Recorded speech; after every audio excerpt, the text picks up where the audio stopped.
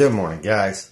So this morning I want to share from Isaiah chapter 40, and I'm going to read verses 28 to 29. Do you not know? Have you not heard? The everlasting God, the Lord, the creator of the ends of the earth, does not become weary or tired. His understanding is inscrutable. He gives strength to the weary, and to him who lacks might, he increases power. So, it's very comforting to know that God doesn't tire. He's not like us. He's not like human beings. He is on point all the time.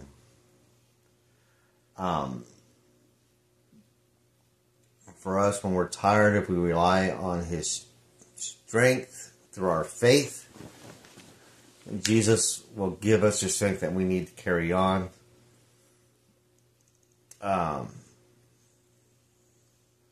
Emotionally, spiritually, and I believe in some instances, sorry, I can't talk this morning, physically.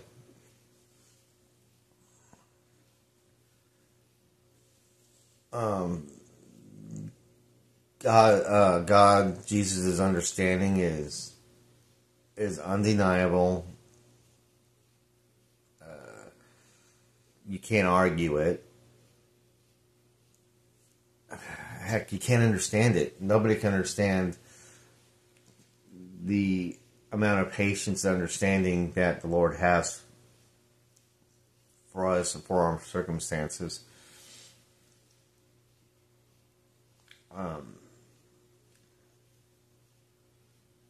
And then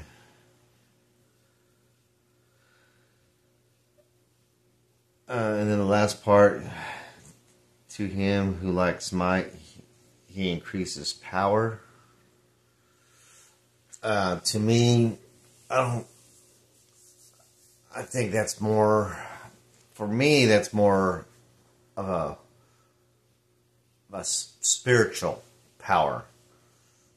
Not so much earthly power, because earthly power is, to me, is often the result of somebody's pride, arrogance. Earthly power is driven by the things that God isn't. The might that I think that is being displayed here is that of a spiritual power.